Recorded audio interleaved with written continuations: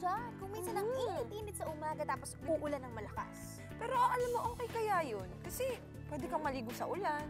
Ay, true.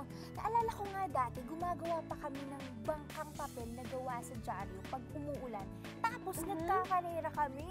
Kuya Nagawin namin yun. Oo nga. Alam mo, sakto yan. Sakto yung sabi mo. At dahil 2021 na ngayon, yung bangkang papel, ile-level up natin sa ating unang experiment. Wow. Level up.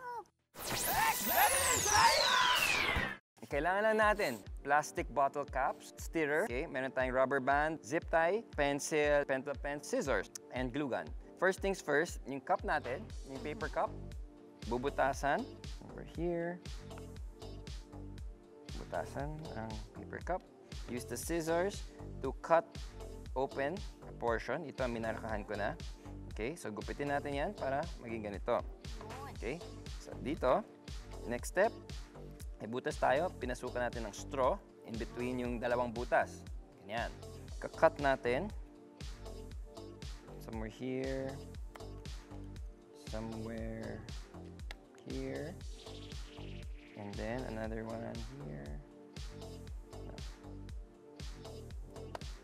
And dito sa kabilang side. Okay. Tapos, ipapasok ang barbecue stick. Okay. Glue gun dito, glue gun dito. Parang yung stick lang yung gumagalaw, okay? And then, ito yung zip tie, no? Na tinali natin dito in the middle.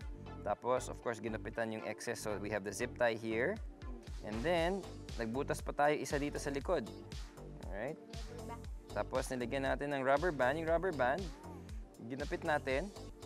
And then, another rubber band. So, dalawa yan. And then, tali sila. Buwan ng nut, ipasok dito, and then we have this. Okay? Alright. Now, remember, plastic bottle cap, di ba? Ginupit lang natin para pwedeng lagyan ng ganyang paddles using the glue gun. Okay? So, dalawa yan. Isa sa left, isa sa right. And then, ito na. Finished product. Yung ibabaw pala, kailangan lagyan ng takip. So, yung ginupitan natin na part, make it into a semicircle. And then, you will, yep. Ganun lang. Tama yan. Yes, excited na ako makita kung Initials na. aling bangka ang mangunguna sa karera. Game na. 1, 2, Okay, 3, 3, go. go. Yun! Cute! So may winner ba? Pareho na lang kayong winner.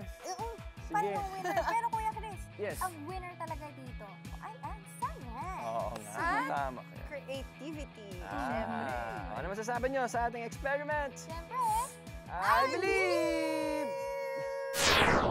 Ang science sa likod ng experiment na ito ay the law on conservation of energy. Pag-stretch sa rubber band, dalawang bagay ang nangyayari.